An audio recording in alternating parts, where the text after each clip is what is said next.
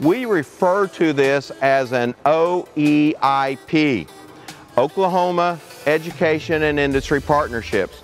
Our purpose with these OEIPs is to bring technology and industry into a presentation where you, the instructors or part of the educational system, can see what emerging technologies are out there, what potential occupations might be there for your students that you are training. And in essence, it's really what the career tech system is trying to do. We're trying to provide opportunities for our educators to see what industry's doing so they can better prepare the students that they have in their classroom to meet the needs of that. And you know, one of the things that we see a lot is the fact that we have employers needing people that there's no pool out there for them to draw from. We want to do our best to make sure they have that pool to draw those potential employees from. And I'm very excited. We've got a class here from Tulsa Tech, it looks like. Thank you for being here. We're glad the students are here being represented. So I'm not going to go around and ask everyone to introduce themselves. You'll meet other people as you do that, and so you can do that then. But I'm not the one that's going to be running this meeting. Tech Labs is, and so we're just going to be here like you to observe and learn and grow from this experience.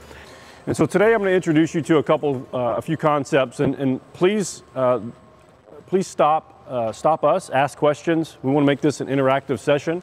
We have some of our subject matter experts here today, and I'll introduce these folks as we move through the session. Just as a brief introduction, we have Stratasys.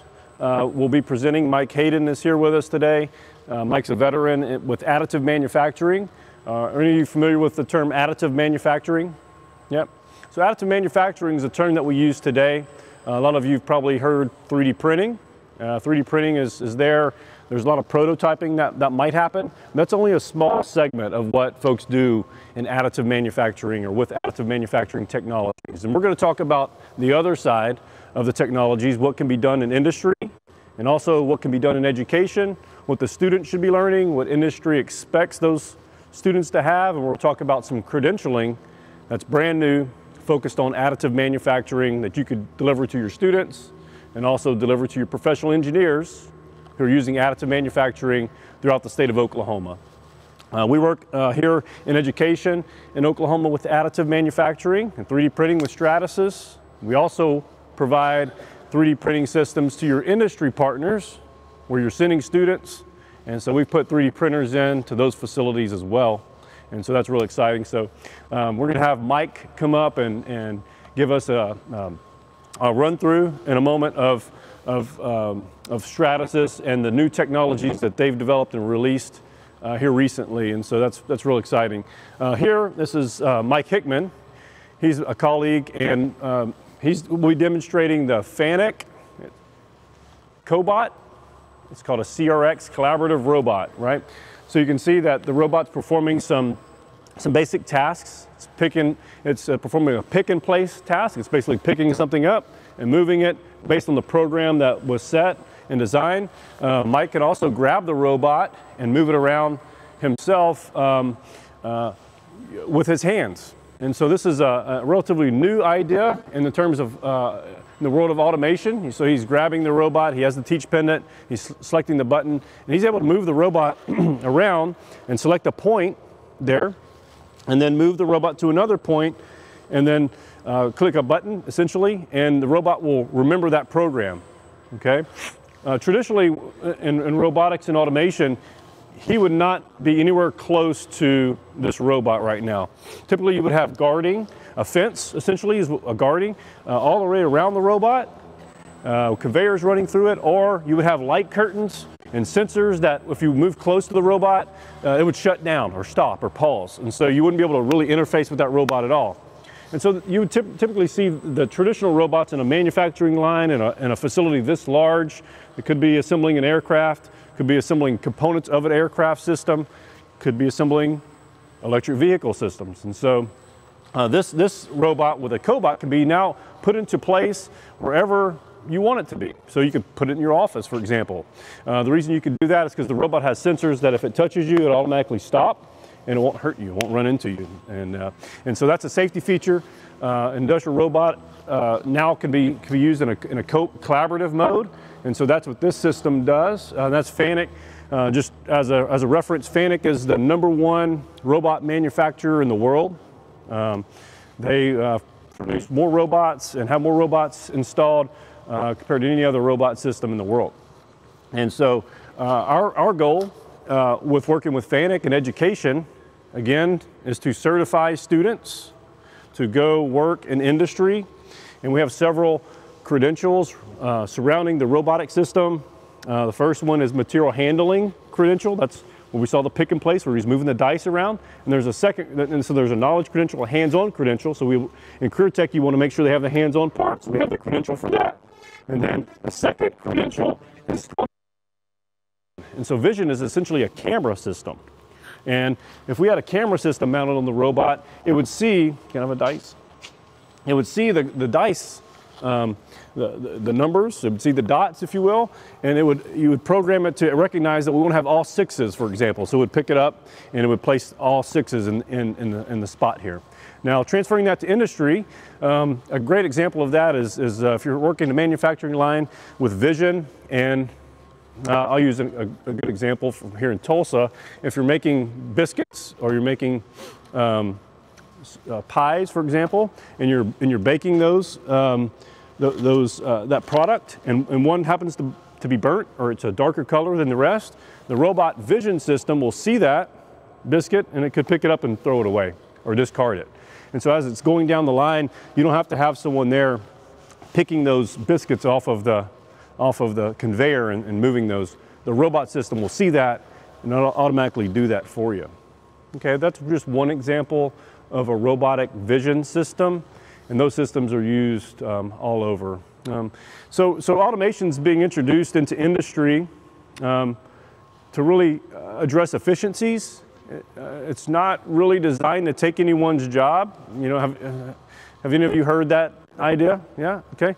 So robots are not designed to take anyone's job. Robots are typically put into manufacturing to help efficiencies. Okay, so for example, just the example I gave, picking the biscuits off the conveyor. How many of you want to have that job, right? And so at some point, that was someone's role there, but now the robot system can do that, and you can eliminate that responsibility. And so robots are there for those tasks. Robots are there for hazardous tasks. Maybe you're working with combustible material, and the robot could work in that environment instead of having a person be there. So a lot of reasons for that. Robots really aren't designed to take anyone's job. So this is a cobot. We're moving down the line. Of course, Lincoln Electric. These systems have been around a while. The virtual welding system, which is great. It's very engaging. We can do a demo of that, but this system will allow you to do several different types of welding positions. And again, this is not to take your time in the booth for the folks in education. Those of you working with industry, you can create a custom weld process within the software, have your industry folks come in and perform that specific weld process before they get into the booth. And so typically if you have them in the booth and they're learning a welding procedure, you may have 10 folks there and half the folks may be learning that process incorrectly, right? And they come to you and say, well, look, here's my weld. You say, well, you were too close or you weren't positioned properly. And they have to go back and do that. This system, we can identify their abilities and what they need help with up front, and we give them some clues on how to weld properly. For example, we have a little arrow inside there that tells them that they're too close, it'll turn red, or it'll turn red if they're too far, and it'll be green right when they're in the sweet spot. And so we'll give them some great clues that they can begin to practice welding processes, and we can tighten those tolerances up. And so maybe just something as simple as position. I worked with some pipeline welders one time. These are veteran pipeline folks, and of course they knew what they were doing. And so I was a little worried that I wasn't going to be able to find anything that they had a challenge with. And so I just told them to go for it and figure it out. And so they had a couple runs with the virtual welding system, And we found that they weren't bad, but they might use some help, or needed some clues on some of the processes, and it was positioning. So it was their body position, something simple as that. The weld was great, but we tightened the tolerances up really, really tight, and we gave them a clue, and they were actually able to improve that, and they recognized.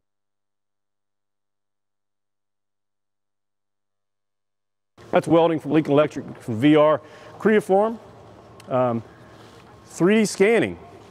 Okay, have y'all heard of 3D scanning? You know what the applications are for 3D scanning. So taking a physical object, maybe that doesn't have a digital file, reverse engineering is what you've heard of, maybe for 3D scanning. A lot of folks in industry are using 3D scanning for quality control. So think machining. So if you're working in the aerospace, the tolerances are essentially 0. It has to be a perfect part. And the way that they were measuring that before could be by hand, which is not very accurate. And they could use another device that has a touch probe on it. There's room for error because the human is involved, unfortunately. Well, with 3D scanning, we can scan using a laser system, and it gets the measurements down to a very small amount. We'll talk about that. Creaform, our SME from industry, is here. He works here in Tulsa with all of your industry partners with 3D scanning, and so we'll have a discussion about that shortly. This system here has been great. This is our electric vehicle and hybrid vehicle system. We teach technicians to work with electric vehicles and hybrid systems safely. A hybrid system has very high voltage, and it's essentially something that is very difficult. It's not impossible. It's very difficult for folks to train on because it's dangerous. And so we can simulate this here. We simulate 5 different drivetrains, different setups for electric vehicles, for hybrid vehicles. And so we're going to spend some time doing some hands-on. We can have you come over and demonstrate this as well. And then this system over here supports all of the learning processes as students move into learning about how motors are designed and how the batteries get charged, right? So if you're driving an electric vehicle, it charges itself, and the motors will do that. And so the system is the foundation for folks to learn how the electric vehicle functions, how the motors work, what types of motors are there, all the technology surrounding electric vehicles. Electric vehicle, all right, cool. Or hybrid vehicles, yeah, good. Yeah, nice.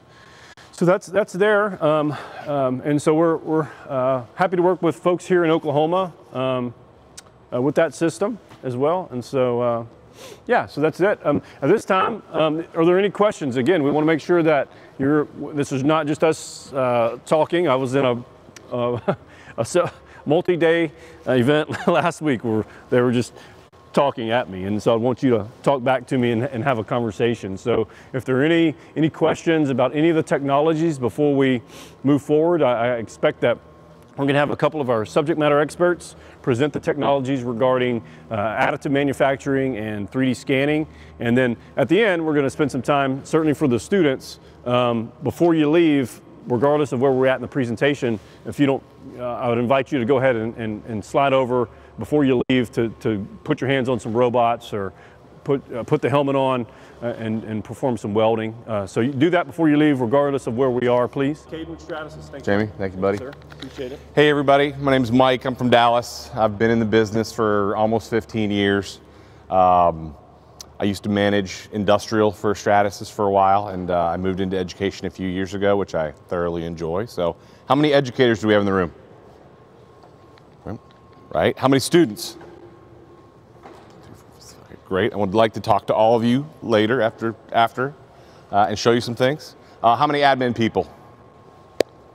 Couple, 3, right? How many people from industry? Right on, right on. How many people use any type of 3D printer in the room? Great, great. What kind? Fantastic. Which FDM, PolyJet? FDM. Okay. Right on. How about everybody else? I saw one back here. Who else uses 3D printers? Okay, what kind? Enders, Dremels, right on. And Mark Forge, right on.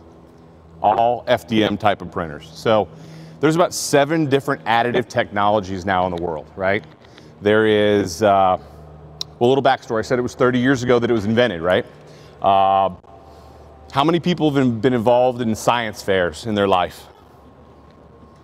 Not too many, that's surprising. Okay, well, the idea actually grew out of a science fair. So a guy named Scott Crump up in Eden Prairie, Minnesota, who's an engineer. His daughter was working on her science fair project, and they decided to see if they could extrude ABS plastic through a hot glue gun and use a CNC gantry to, instead of subtractively take away, which is what G-code has always been for traditionally, to actually build up something. And they printed, the very first 3D print ever made was of a frog. It was a green frog. And that's how Scott Crump started in the business. Since then, it has, it almost expanded simultaneously with a technology called stereolithography, which is a very big hard word to say.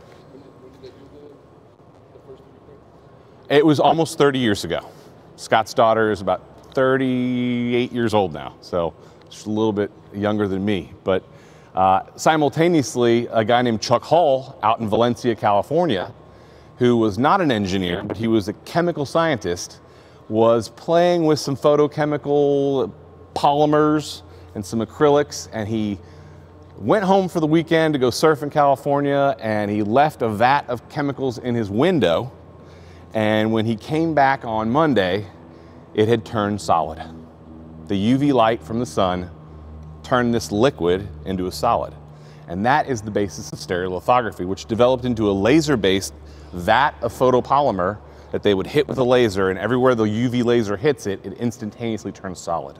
So by using G-code in that manner, they were able to make what became the 3D Systems brand, and also many other brands now because the patents have expired.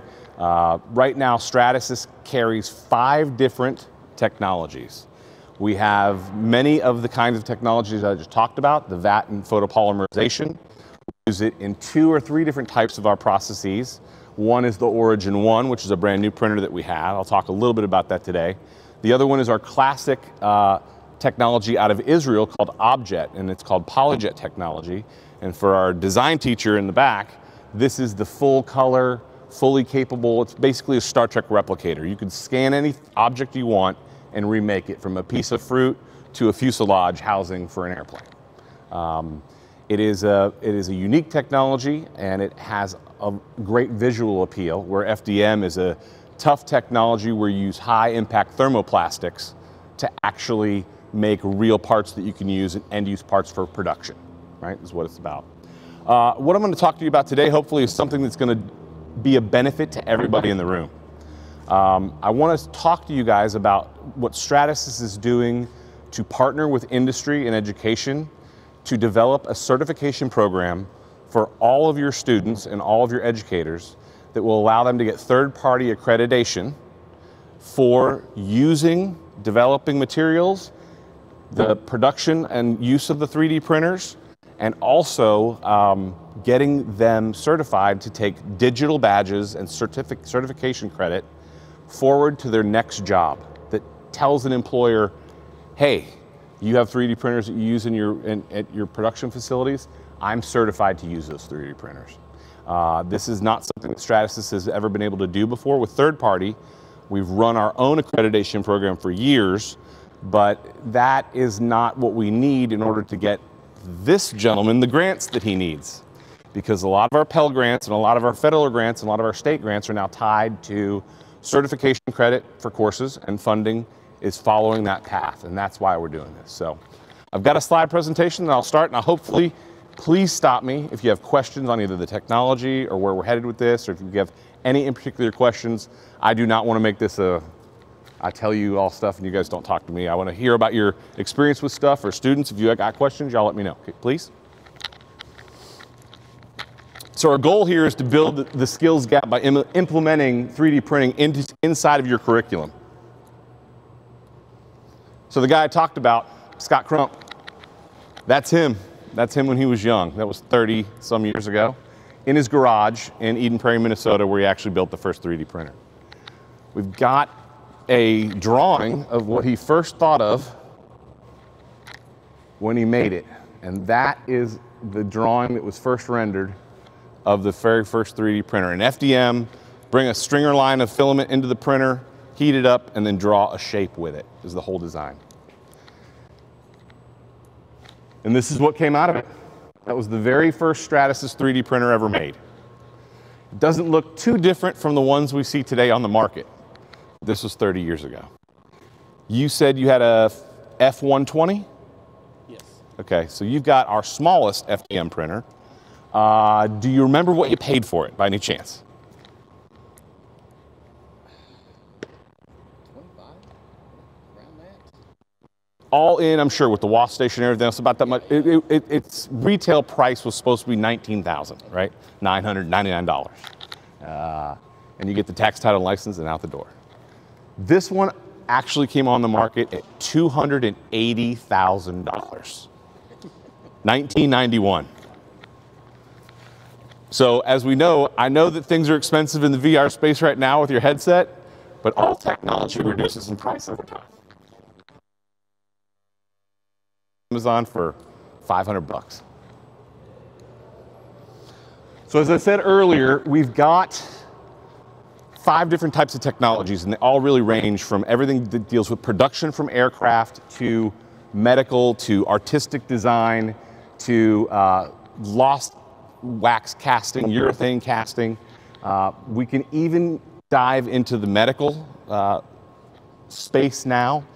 Our PolyJet technology has become so advanced that we can print air gaps and liquid gaps with inside of 4D CAT scan images of the human body. We are currently running medical programs at almost all the major medical universities where we take that 4D MRI scan of your body, if you've got cancer in your liver or if you've got scoliosis in your spine, and they take those scans and they turn them into digital models that the surgeons will actually practice the surgery on, or they'll prepare how they're going to realign that spine to make it straight.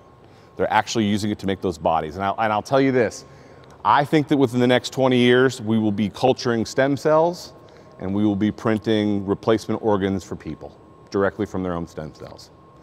We have already been able to print organic kidneys that are non-profused from stem cells already. The real big key to that matrix is figuring out how to profuse these organs that are actually printed with an FDM process. I couldn't hear the question. Yes, they did. They did.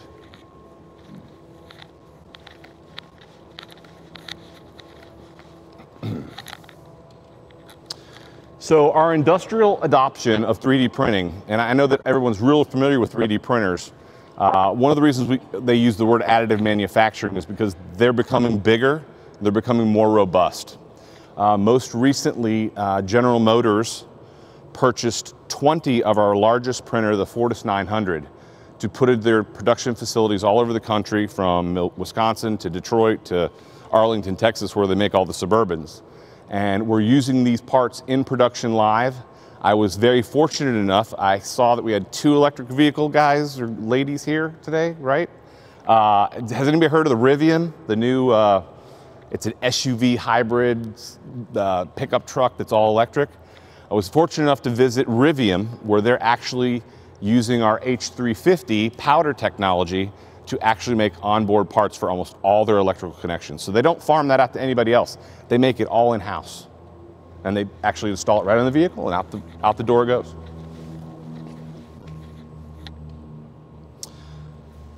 Before we move on to robotics competitions, another example of adoption is Nav Air, which is our big Navy air operations for the United States Navy. They took on the same exact printers, the Fortis 900s, and they are going to be using 25 of those across their entire MRO network to print in our fireproof aviation plastics, either Antero or Ultim 9085, Ultim 1010. And all these planes that fly, they have to have flame, smoke, and toxicity rated plastics on board. They can't have regular stuff that we use in these chairs or at home. And those printers with Nav Air are now printing onboard parts for almost all of our military aircraft and flying. We are also heavily involved in the robotics competitions, as you can imagine. I was lucky enough to be a judge for Skills USA this past summer or spring in Atlanta. It was a lot of fun. And this year's competition for FIRST Robotics, is anybody involved with FIRST? No? Okay. FIRST Robotics down in Houston, they had their, Scott Crump actually took my place because I was on vacation, and he went down and judged for us for the FIRST Robotics in Houston this past spring.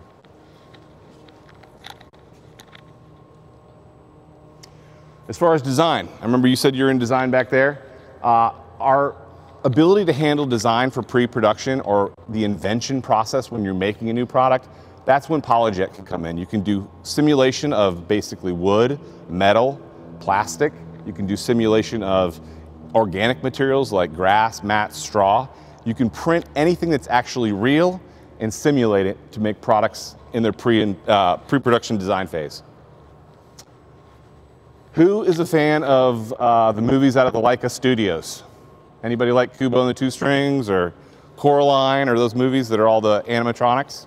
All right, so Leica Studios, they use our PolyJet technology on our Big J platforms, and they actually print, I don't know if you guys can see it, every single face, every single wink, every single smile, every nod to make their motion capture animatronics for those movies. And they're exclusively made on Stratasys printers. They run a bank of 14 of them, and that's actually how they make every single set piece, every single character for their movies. And they're not the only ones, so there's others that do it as well.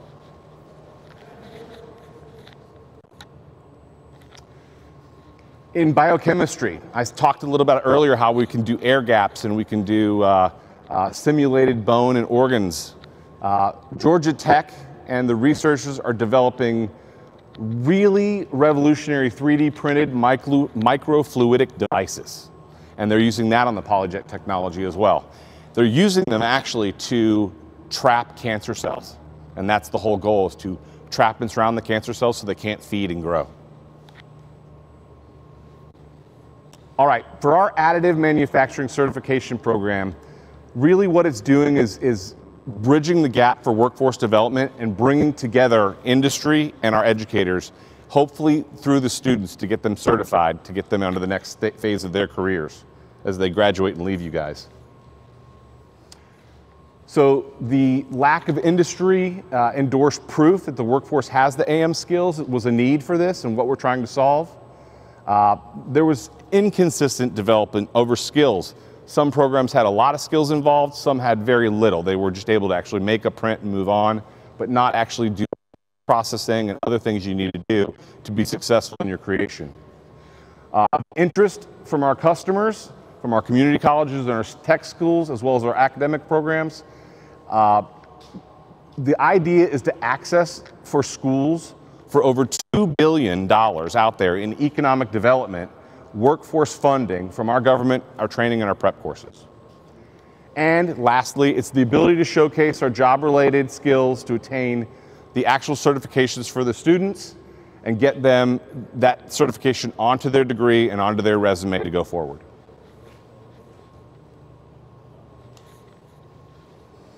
So our targeted certification personas are full-time students at vocational techs, either 2-year or 4-year programs, any post-secondary schools, advanced high schools in tech, and we have some very advanced ones.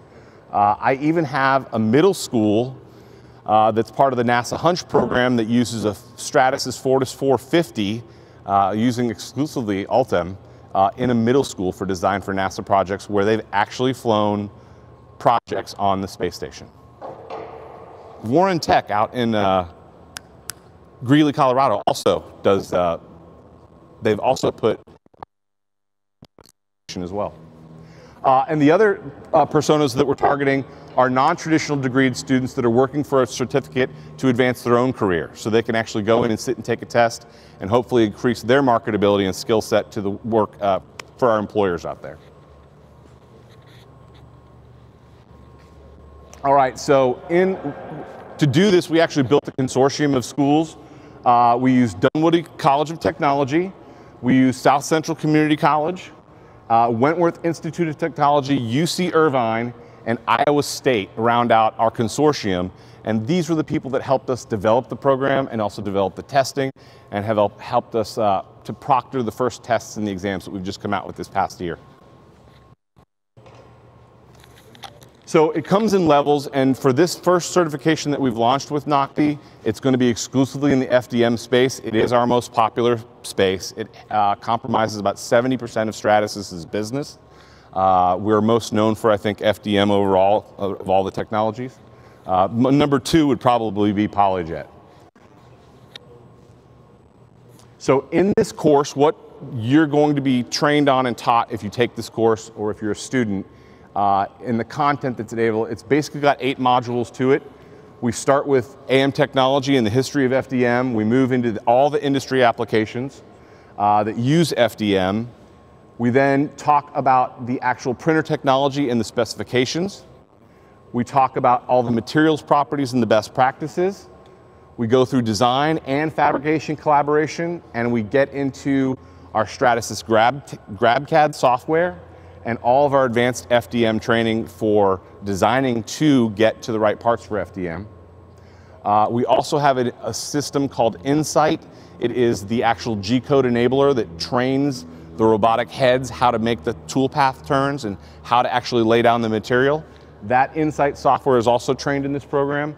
And the actual last part of the program is the post-processing. So if you have an additive machine, you know that to bridge certain geometries, you have to use support material, and that support material has to be removed successfully. We're getting more and more advanced at it. Stratus has developed almost 20 years ago a wash-away support material that used basically dishwashing detergent to wash away the support material. Now we've gotten to the point where we can actually wash it away with just plain tap water.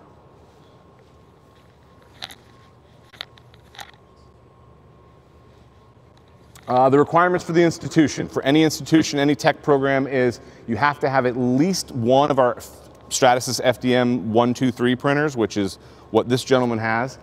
They are our least expensive printers. They're designed for education. They're very affordable, but you have to have that at least in the program, or a 450, and I believe that Tulsa Tech has 2 450s at 2 different campuses.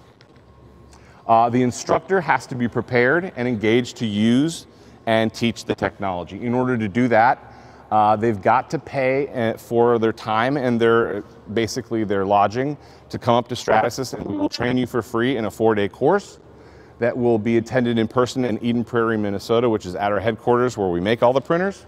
It actually is a wonderful tour to come up to if you do it. And they have to pass the certification exam before they teach the students. There are fees involved. We're hoping to keep the fees to take the test to be right around $30. Back when Stratus did it ourselves, we charged $99. That was kind of to cover our costs as a business, but we did want to make it very affordable for students to take this exam and get the certification. And we settled with NOCTI and came up with a little bit of extra money out of some of our budgets, and we've got it right around $30 per certification per student. They will have to actually have a copy of GrabCAD Print, which is actually free to anyone. They will have to have the experience with at least SolidWorks or any other parametric-based 3D product, like AutoCAD or Inventor or CATIA, Pro-E, all examples that you guys may have heard of in the past. They've got to sit for the exam, of course, and they then pick up their NOCTI endorsement when they're done. Who administers those exams? Does the teacher do that? I'm sorry, say again for me. Who administers those exams? Well, the instructor could certainly administer the exam, but there will be a completely online version available, and they will be taking that test through NOCTI and their website. All right, I think the rest of the slides are really, honestly, a deeper dive into each module. And I'm not going to get into that because I don't think that's, unless you guys want to hear about it, it gets a little dry. But I think overall, the thing I want to leave you with it is, this kind of certification has been done in other spaces in our industry. I know that Fanuc, that robotic over there, they do this certification through NOCTI as well. Amatrol does it as well, another great electronic and manufacturing vendor that makes machine tools. This is our first opportunity to offer this for students, and we're pretty excited about it. Not in the history of the market of 3D printing has this ever been offered before, and we're excited to offer it to students. We are going through a big change at Stratasys. I think that anybody who runs one of our printers will tell you, we have been, since we started the business 30 years ago, we've been a closed source company. So if you buy a Stratasys machine, you can't just go to Exxon or Shell or anywhere else to get your material, right? You can't go to your car and get your gas. You had to buy our materials. And that's led us to be one of the most expensive options out there. Now, we do give educators a 50% discount on all of our materials, but that was good enough for a while, but isn't really good enough anymore. This year, Stratasys is announcing that we are opening up all of our platforms, and we are opening up all of our machines to third parties. We are creating a specialized software suite where you could purchase your materials from any vendor that makes them that you choose. It could be 3M, it could be Inconel, it could be Covestra or Loctite or any one of the major plastics manufacturers out there that makes these things, and they all do. And you'll be able to use that software to tweak and dial. What that means specifically just for Tulsa Tech is y'all been running 450s now for, Jamie, how long have they had their 450s? 5 years, longer? One was recently put in maybe last year, and then the other system, the other 450 was probably here 6 years? Yeah, so I knew it had been at least 5 years. You're limited to what is actually the largest amount of materials on the market with that 450. Y'all have 13 materials to choose from. When we announced the Open AM, that the other manufacturers jumped in and they provided 14 more. So you guys now have 27 different materials that you would have access to. And we're talking about PC Kevlar, stuff that's bulletproof. We're talking about ABS carbon fiber 10 and nylon 12 carbon fiber, as well as a whole host of new aerospace materials. Just as far, that machine and others like it print plastic, Antero and Ultem parts that fly on the UL rockets and on the SpaceX rockets. They're putting these 3D printed parts on board almost the entire aircraft now and using it to make aircraft and everything from the automobile business to the veterinary sciences. It's all there and available. So I hope that inspires you guys to learn more about Stratasys, and I hope it inspires you to come up to Minnesota and get trained. For all you educators that teach these programs, we would love to host you. We do make the course available free for you, and take that back to your students and spread the word for additive manufacturing. Any questions? No? So the training, I'm sorry, is to teach that certification course? Yes. The certification is actually an online exam. Absolutely. So the training in Minnesota is for the educator, for the teacher, for the professor, to come and learn the entire system. It's very in depth. It's 4 days. It's a lot. The course that's actually being delivered is about 40 credit hours worth that they're going to take back to the students. They can teach it throughout the entire semester as part of a design course. They can teach it as an individual course in and of itself. And then the students can then take the class online, or the teacher can administer the test in their class. Okay. And then a curriculum is all provided to them? Yes, absolutely. It's an absolute 40-hour credit course in a box. Mike, did you talk about some of the applications for additive 3D printing? I talked a little bit about some medical, talked a little bit about some aviation and some auto. Got anything we can talk about more? I'm just curious. I'd like Mike to introduce some ideas around additive manufacturing. I mentioned prototyping is typically what you would think, but there are in-use parts as well. Yeah. And there are fixtures. What are fixtures? Well, fixtures are, let's say, I own the company that manufactures all the chairs we're sitting in, right? And I've got a little assembly line going to make these chairs. Fixtures are, we inserted the seat backs and the seat things. Holding tools, fixturing is all part of manufacturing. Whenever an individual worker is working on an assembly line, or they're working at a station, it's something that will hold the work they're working on in place securely so they can use both their hands to do their job.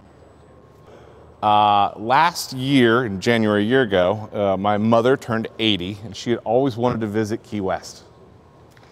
And I promised her I would take her. So we flew to Miami and we rented a Ford Mustang and we drove the highway down to Key West, which is something that everyone should do once in their lifetime.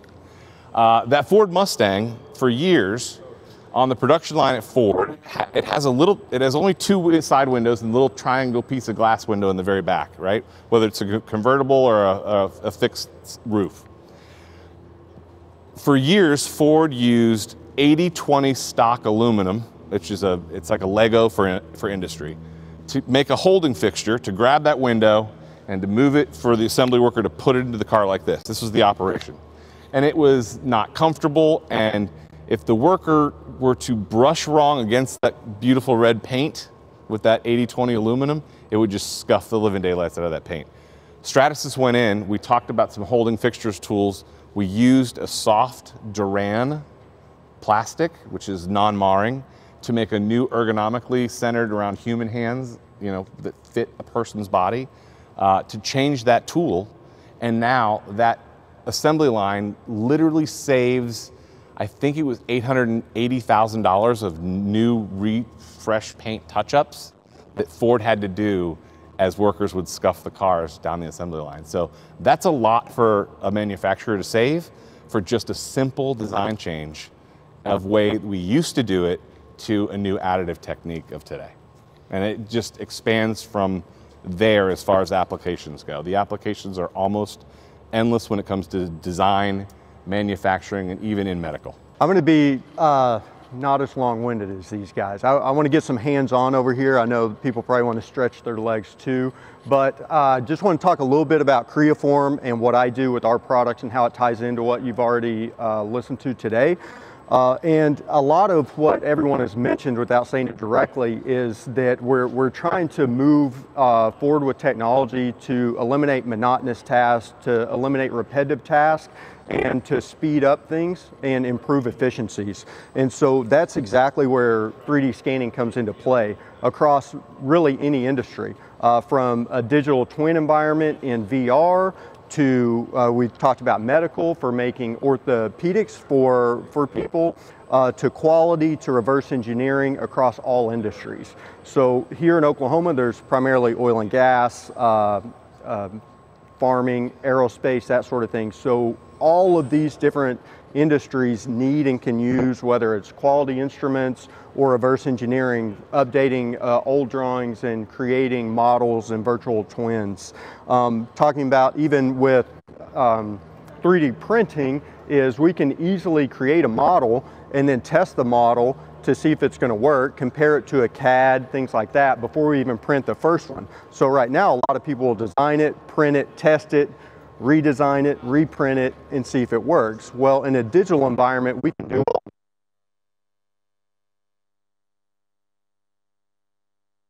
I'll start a little bit on the quality side, which is, everyone's familiar with tape measures, right? So if I asked anyone here to go measure from end to end in a chair with the tape measure, and I asked the person next to him to do it, they're not going to get the exact same measurement. I could almost guarantee it. But that's the way the industry's done things for a long time. Even a caliper has a certain level of training that someone needs to do, and you have to tell them exactly where to position it in order to get an accurate measurement, which is great. We've done it for a long time. It's highly accurate. But in scanning, I can let anybody here go scan any part in the room and then take measurements from that, have anyone else go scan the exact same part, and they're going to be exactly the same. So what have we done there? We've eliminated a lot of monotonous tasks, and we've eliminated need for training, and the data that we're collecting is far more accurate than what we've been living with in the past, right? The other thing is portability. So on the scanning side of things, there are really high quality, high accuracy instruments that have been used for years, whether it's coordinate measuring machines or probing tips, things of that nature, but they're not portable. You can't take them into a classroom, right? You have to take everyone to them. With scanning, we can take in a briefcase to any classroom, any industry, and within minutes set up and be able to take data, whether it's for, again, reverse engineering or quality inspection. And as far as industry is concerned, it doesn't matter, right? We can scan anything but clear glass. So From that standpoint, it's going to improve efficiencies. It's going to tie even students to industry a lot quicker. You don't have to have as extensive training on the hardware. It's going to be software related.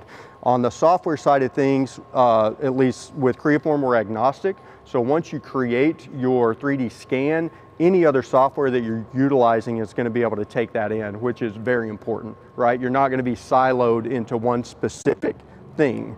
So that's, I think, a really good reason to explore new technologies. I've mentioned kind of industries. I know that Jamie had alluded to a few manufacturers in the area. There are people that are moving in the general direction, but what I've spoken with Brian about just a few minutes ago is that there is a kind of a lack of resources in technology for programming robots, programming machine vision systems, working with 3D scanners. So industry is going to be a lot more apt to apply these technologies as we create a more educated workforce in order to use them, which thankfully Tech Labs is stepping in and kind of helping everyone out and going in that direction. So I've made it quick and easy, but I really would like to get some hands-on with everything, let people stretch their legs. If anyone has questions related to 3D scanning, or Jamie, if I've just completely glossed over something that you want me to touch on, let me know. I've got two different models over here. Well, technically Tech Labs has one. And there are two different versions of the technology that in essence are going to collect same data, mesh data. One is a structured light system, so it's going to use white structured light. Then cameras are going to look at the way that light is reflected off of the part to create geometric surfaces, color, and texture. Another one is similar but different. It's going to use laser crosshairs.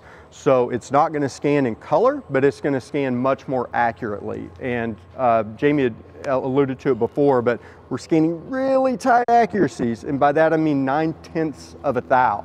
So when we're talking about aerospace or medical or things with really high tolerances, that's how we're able to achieve it, is with the lasers. So, and they both have their position in the marketplace, but the end result is mesh that you can put measurements to, you can create models, you can make a watertight mesh of a part and then print it with a printer. So the use cases for the technology are really endless.